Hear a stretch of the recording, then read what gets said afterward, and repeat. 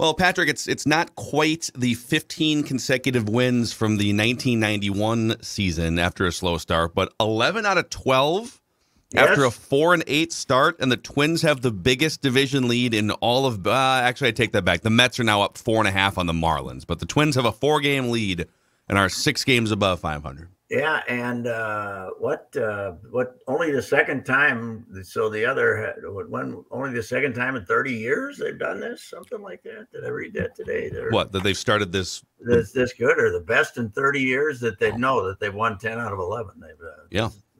They haven't had any other 11-1 stretches in 30 years or something. So, yeah, it is unusual, and the thing about it is they're figuring out different ways. They've done it with, of course, very good starting pitching, and now they're doing it with some hitting. And then, 2 nights ago they did a couple of things wrong, and missed some chances, and still figured out a way to win it 2-1. So. Last night, I thought the interesting thing was Thielbar, who hasn't been good, was really good and got him 4 outs, right? So you wondered how they were going to get to the finish line last night after Ryan gave him his basically second mediocre start of the season. But they figured it out. And I owe apology to Griffin Jacks, by the way. Yeah. Wow. Who all of a sudden is now throwing 95. Where did this come from? Somebody. See, now, Judd, that's a man who can admit that he's wrong about a pitcher. He's apologizing on the already? show. Oh, it's funny. Well, that's an early apology. My Dylan Bundy one's pending. I'm not saying he's going to carry him to the home stretch. I'm just saying that I thought he was, what in the hell is this guy doing on a team? Kind of stuff. So yeah, it's we're gonna play that 3-man. Gonna have to go with that 3-man bench till the end of May, though, right? Because we got the 14 pitchers. You knew that was gonna happen. You knew they'd end up with a 3-man bench.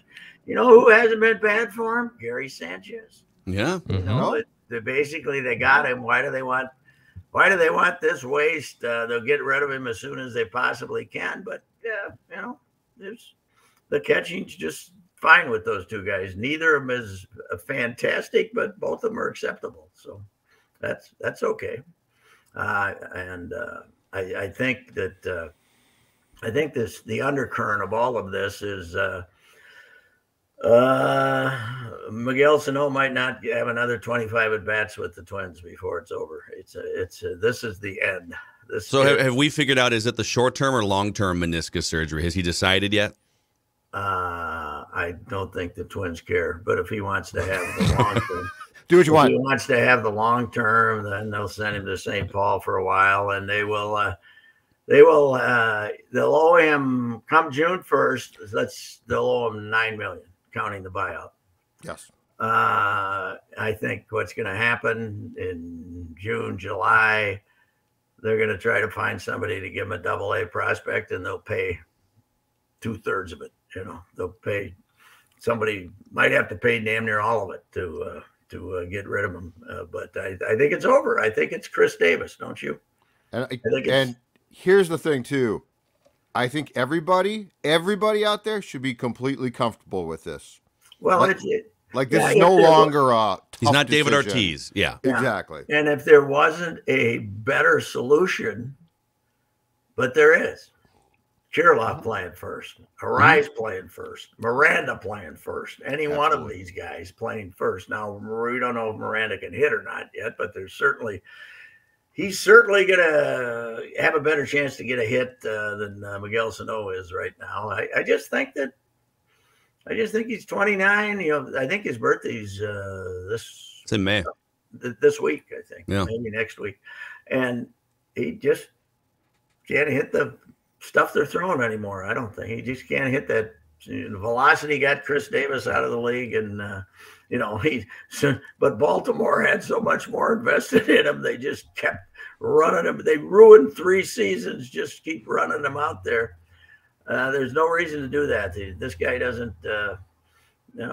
What is funny is last year he had a pretty good stretch, but I just think when you look at the future of the team, Kirilloff, Larnach, Miranda, they don't need him. They don't need him, and it's not worth the agony of and isn't isn't it amazing that the dummy ended up getting hurt and tearing his knee, celebrating the fact that he was stupid, right? It was a celebration of stupidity, right? Running a guy off second base and having some catcher throw it over the third baseman's head and then acting like you did something. And it's that's how it ends for him. It's where is he going to go down as? You can't really call him a failed prospect, can you? Because he hit home runs and he hit 100 and some home runs. But from what we imagined, yes, from what we imagined, the second coming of Harmon Killebrew, it certainly came in a long way short of that, and much of it he's got to blame himself. I mean, there was a couple of years when he was pushing 300 pounds, and he's a huge man, but he's not a 300-pound man. Yeah, no, it's hard. I'm trying to think of other Twins players that, I mean, there's been guys that didn't quite live up for whatever reason. You know, Jason Kubel, but his knees were shot. Yes. You know, pretty young in his career. But not with the buildup that this guy had. And really the buildup only exists for like the last 15, 20 years, maybe, in terms of like, you know, prospect rankings. Yeah, that's true. You're right. Yeah, we didn't. We got our Judd is old enough to remember this, that on the Sunday newspaper ran the minor league stats and most of them, and they submitted it to the newspaper on Tuesday. Yes. Minnesotans in the minors. Yes. House Sports Bureau. Yes. Submitted them on Tuesday. You know, and if you wanted to know how the minor league team was going in the 1990s, still you had to buy Sporting News. You know what? So I'll tell you, even as a kid, so I remember my dad would take me to Gopher baseball games all the time, and I would get like autographs from Gopher baseball players. And then I remember getting an autograph from Shane Gunderson one time. Yes. In like 1998 or something. And so I would open the newspaper throughout his, I don't know, 5-year minor league career and see, he's hitting 200. It's great. Yes, yeah. I wonder what happened to that guy who did that, man. Judd, that the fellow who did those each state's players in the minors, he had a pretty good going for like about it was a Bible. 50 years. He hung on desperately at the end, even you know, through the 90s. Glenn Crevier was our sports editor. He was dead set on having that in the paper, but you don't need it anymore. You can watch the game if you want to, and you can find out what a guy did 2 minutes ago. So. I think the ultimate thing, the telltale sign about Sano's career, and this was early, but I think it's important, is when Terry Ryan and the boys decided we're going to move him to right field because that's going to spark his ass. Like that's going to get him. And I forgot about that. And as Royce said, from being down in the fort at the time, it didn't exactly work. And I think that was the beginning of I'm only going to do so much to achieve the potential that these guys think. And so it sort of came and went until it just completely went. Yeah, I spent I saw Oswaldo Arcia working with him one day out in left field. Blind leading the blind. Teaching him how you make a crossover step when you go chase a ball. And, you know, you gotta be able to launch yourself to some degree to chase the ball. You can't just, you know, turn and run. And that was Ozzie Arcia. And then he had to go back to New York for a family funeral or some damn thing, and they didn't see him again for 2 weeks. But about 4 days later, Brad Stile was on the MLB network, you know, in the morning show, and I happened to see him saying, "Yeah, he's down there working every day. We got him working with our trainers." And you know, Brad Stile seems like a nice young man. And I was surprised that he was such a blatant liar because we in others, I suppose he didn't want to go on there and say, "We don't know where the hell he is. We don't know why we're doing this. We did this because we got to get One Hope Park in the lineup, right?" Wasn't that right? Byung-ho Park. Oh man, this is a trip down Twins futility lane here. Yes, it was. So here's a question for you, because Royce Lewis is tearing it up for the Saints right now. Yes. He's got an OPS over 1,000. He's batting 300, 440 on base. That's fine. So let's say he keeps tearing the cover off the ball for another month. Do you find somewhere for him? Do you find I don't third base or? It depends. I don't think there's any rush just because of the lack of at bats he's had in his minor league career, and he's going to be your shortstop next year. So I want him playing shortstop every day and proving to me he's a shortstop. That's what I want. I don't want to play him at third in some places. I think it's more important to have him be the third base, the shortstop of the future, because no matter what Carlos tells you about how much he enjoys Minnesota, he leaving, folks. There's no doubt about it. He leaving, and Royce Lewis, and by the way, Scott Boras has an idea for them. You can have my guy Royce Lewis to be your shortstop next year. That's was part of the whole sales thing, and I think we should all be delighted that Royce Lewis is playing well and showing that he can handle AAA and is healthy, rather than worry about whether they should get him in the lineup here, especially because Urshela, to me, is a better player than I thought he was, even though he had a little slump just now. And let's see if Miranda can hit, because he did some serious hitting last year, hit 30-some home runs, hit 350 in 2 different places, and I think he might be the weapon you need against left-handed pitching. Plus, if Kirillov's wrist is okay, you got to get him in the lineup. I don't care if he isn't. I'd rather have Sano. I'd rather have him batting against left-handed pitching than Sano, right? Yeah. So what difference does it make if he's left-handed or not? He can hit if he ever starts playing, he can hit. So, yeah, I don't think there's any reason to rush Royce Lewis at all. But in the modern era of social commentary, the people say, why don't they have Royce Lewis up here again? Correa will have 3 straight bad days. Trade Correa and get Royce Lewis up here. Yeah, no. If you find space for Lewis, it's not going to be at shortstop or second base. It's not, I know they were playing him in center field for a while. It's not going to be in center field. It would basically be left field, or if Miranda's not sticking, maybe you put him in at third base or DH once in a while. It's a good problem to have. They got to give Jorge a new contract here pretty soon, don't they? Is this his last? Him and Kepler are up after next year, I think. Yeah, Jorge's the guy you might want to extend start of next year for about 3 more years. Let him play till he's about 35. He's it's funny, him and Sano, man, grew up together, lived a mile apart. Now they're very different personalities. Well, yeah, one of them is dedicated to their craft and grinds and stays in elite shape. And yes. But it is funny that, and from that group that they got signed, Sano, Kepler, and Polanco, who was the third guy as far as getting money and stuff, and not quite as built up, has turned out to be the real player. Mm-hmm. So, anyway, it's now Joe Ryan. Not real good last night. Now we'll see how his bounce back game goes. I'm not really worried about him. I think he's got the attitude of, we'll get him next night. So yes, we'll find that out though. That's the one test I've mentioned that. That's the one test of young pitching is how do I do when I'm not really getting them out. So. Mm-hmm.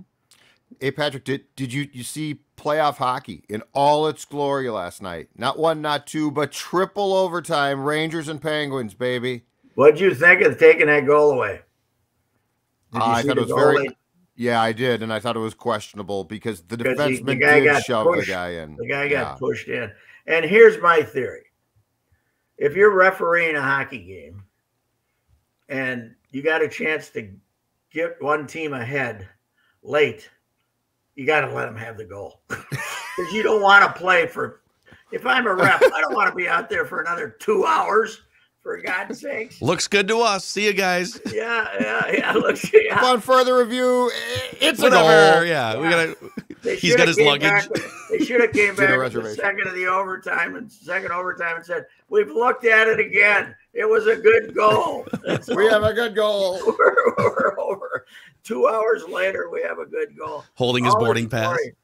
How about I watched a little of just a very little bit of the of Ovechkin and the fellas. Yes. God, he looks like Grandpa, doesn't he? He's very gray. This big fat bear waddling up and down the ice, but he scores goals and does stuff. He's unbelievable, but he looks like he's in as good a shape as Sano, for God's sake. He's lived a good life too, my man. He's living a good life. You know, I feel like most of the great 36-year-old athletes or whatever age he is, like they look like Tom Brady now, right? They look, Steph Curry still looks like he's 22 years old. Ovechkin looks like one of the athletes from the 1960s that's in his mid-30s. George Bland, a little gray. He's just this big bear. And I saw a picture of him the other day. There was some shot of the team, and I said, "Who's that?" I said, "My God, it's Ovechkin. He's 60." Is that Ovechkin's dad? Who is that? Yeah. But they won, too. How many road teams won yesterday? Pittsburgh won, Washington won. What was the other? Calgary was at home, and they won. And Colorado killed Nashville at home. Nashville, yeah. What was it, 7-2? But I think right now it's 4-4, right? 4 road teams, 4 home. Yeah, I think that's right. Yeah. So that's the NHL. I'm reading this morning's Star Tribune. Now we have Lavelle E. Neal III's guarantee that the Wild win tonight. So that should make you all feel better. Wish I felt as good. I feel like Lavelle is encroaching on our Wednesday prediction segment there. We have to maybe put that on the record for Lavelle. And as I say, that's fine, but it means nothing. Such guarantees mean nothing, ladies and gentlemen. We all know what's going to happen in sports unless it doesn't. That's my theory of life. As the three of us learned in our accountability session predicting Vikings draft things that we'll go over today. Oh. God. Hey, I got to tell you, I went to this. There's this pitcher I wrote about him today from Carleton, down here, college, who's got amazing stuff, and he's going to end up transferring to some West Coast Division I school. And Brian Robbie told me about him from Bethel, so I went to watch him. And the highlight of the day is, you know where that parking lot is? Did you ever play in Parade? Yeah. State ballpark. Yep. Phil. I did right not there. know. Well, the lot is right behind the the first base foul territory. Some guy's out there. He's got a beautiful new Mustang, man. It's like a black. It looks wonderful, and it's about 4 rows back, which isn't enough. But you hear this crash of glass like somebody was right next to you. And what's amazing, he wasn't parked he was parked facing the stadium, not away. So the ball managed to come right down on the edge of the roof, right at the end of the roof, big hole in it, and an auxiliary hole in it. And it still was sitting there later that my guy must have went out and looked at it and said, well, what the hell? Now that I got that, I had no sense in moving it, So. Pat, every time I played at Parade and then even at home at Tony Stone at Dunning in St. Paul, I never did I parked my car as far away as possible to avoid the first baseline fouls. I saw Dave Winfield pitch a couple of times at Dunning. Yeah. When he was pitching, you could park your car right up there in the front row because it was all strikeouts. So the other team might hit the ball, but it was Dunning is. Have they spent any money on Dunning? How's Dunning looking? They need to still update the dugouts. Those are prone to flooding. And they've done some updates behind the plate, like in the grandstand a little bit. I went up those old wood steps that make a couple of turns at Parade to get the lineups. I was never so I was okay going up. I was never so terrified in my life coming down. Freak. One little miss. First of all, you could die from slivers. You could cut an artery with some slivers from those hands if you're using. Oh God, they have with the state of the city of Minneapolis hadn't spent a lot of money on the ballpark. Those have been there for 30 plus years at least. Yeah. That they haven't done anything with that. Now a long time ago, but when did they tear down the football stadium? 90s, right? 90s. Yeah. Parade. You realize that when the Great concerts there. Football tournament started Yep. in the 70s, Yep. that's where they played the games. Wow. Yeah, that was that was where the state championship, that place held a lot of people. The Vikings played an exhibition game there once. Yeah, I believe in the 70s there was a Simon and Garfunkel concert there. I think Elvis Costello played there. Wow. Nice. That used to be a happening place. Yes. I don't know where you parked, but it was a happening place. Yes. Yeah. I have no idea where they put all the cars. Yeah, that was a problem for sure. So. All right, Pat. All right, we got the Vikings schedule trickling out. We'll do the full schedule next week, but they're playing in London. I think vent line from London would be a hell of a good idea. Jolly good hole. We'll get Surly on that for us. The way things are going with our internet hits, let's do it. Come on, YouTube from London to think all the hits. And we're huge there, Pat. I know you are. We're big in London. You got some people checking in from London? We legitimately have a lot of fans in Europe, yeah. Maybe the guy lets you stay in his house. One of your guys. Can we stay in your loft? Thank you. It's not a bad idea, to be honest. You know, that'd be fun to go and see the Viking fans. When they're meandering around Tampa, I'm not that impressed. But to see them meandering around London might be kind of fun. Be a blast, yeah. And they didn't lose a home game. They got 9 home games. Yep. And only 7 true road games. Yeah, Packers are playing in London, and they're taking a game away from Lambeau to play in London. Yeah, another advantage for the Vikings. Cheesehead's not happy about that. Yeah. Mm-hmm. Yeah. The only disadvantage we have is the quarterback's a loser. All right. See all you get. Just so much Kirk negativity all the time. The show. So much Kirk negativity. All right, that's wrapping with Royce. SKOR North YouTube channel, Mackie and Judd.